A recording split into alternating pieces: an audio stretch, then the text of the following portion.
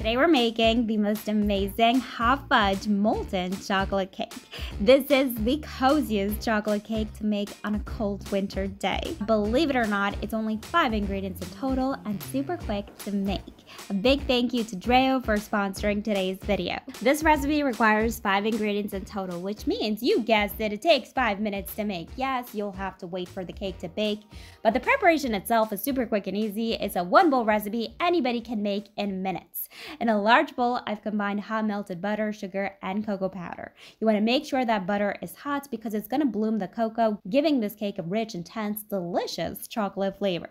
You want to mix these ingredients until well combined and add the flour. Now you'll notice that once you add the flour, your batter will form clumps. I would use an electric mixer if you have one, otherwise it's going to be a workout. It was not a good day, okay? As soon as you don't see any more flour, you can stop mixing and add the eggs. As you mix the batter, it will start to look a lot more like a cake batter consistency. It will go from clumps to a beautiful, smooth cake batter. If you're new to my channel, by the way, hello there. Welcome. Make sure to subscribe and click that bell. I post new videos every week. After a minute or so, you should get this thick, almost brownie batter consistency. That's what we want. Scrape the bottom and sides of your bowl. I know everybody says this, but it is highly important for this recipe because it's such a thick batter, okay? We want to make sure everything is well combined. Now, believe it or not, your batter is done. We're ready to cook this baby. You're going to transfer your batter into a well-buttered and floured cake pan lined with parchment paper. When I say well-buttered and floured, I mean it, okay? Like really, really well-buttered and floured. Otherwise, it's going to be hell to get this out. Now you can bake this cake using a regular fan-assisted oven. I'm gonna bake this cake using my Dreo Airfryer. It's gonna cut down on time because this preheats super fast. I'm going to preheat it to 350 degrees Fahrenheit. That is 180 degrees Celsius. I really like that it also has these presets and cooking modes. Depending what you wanna cook, what you wanna make, you can use these shortcut functions. It also has a dehydrating option, which I think is pretty cool. You don't wanna be turning on your oven just to dehydrate some fruits. Once your air fryer has preheated, you're going to gently lower your cake into the basket and cook this at 350 degrees Fahrenheit for the first 12 minutes.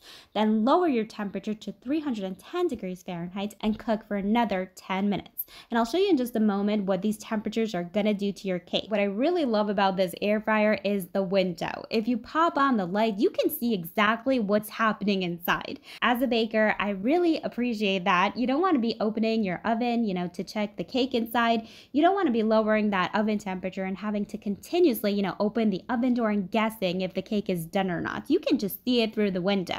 If you're looking to buy an air fryer or maybe looking for a nice Christmas gift for your friends and family, I'll leave a link in the description box. Comes with tons of recipes. By the way, Dreo was so kind to sponsor today's giveaway. They're giving away this air fryer to one of you guys.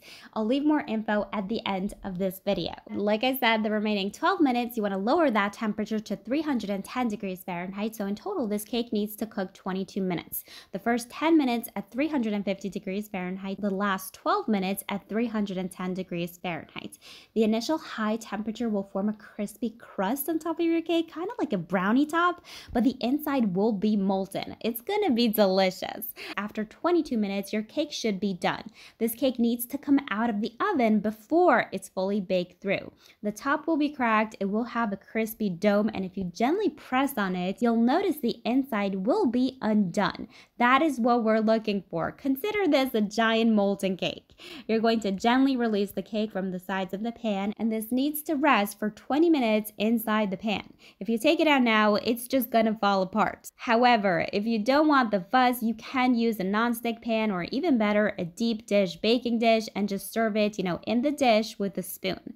For all of you who are risky, you can do a little prayer before you take this out. So you're going to wait 20 minutes, then gently flip it over and remove the parchment paper. Now you have to dust the top with either icing sugar or cocoa powder and serve this while it's still warm. You can add some ice cream. I've tried this with a dollop of vanilla ice cream and I'm telling you, it does not get more cozy and comforting than this warm gooey cake on a winter day. I think this looks absolutely beautiful and awkward, okay? But that's the beauty of this cake. The combination of that crispy crust and that molten filling is everything.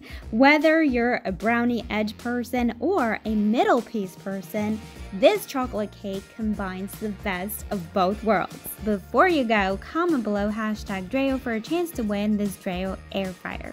The rules for the giveaway will be in the description box below.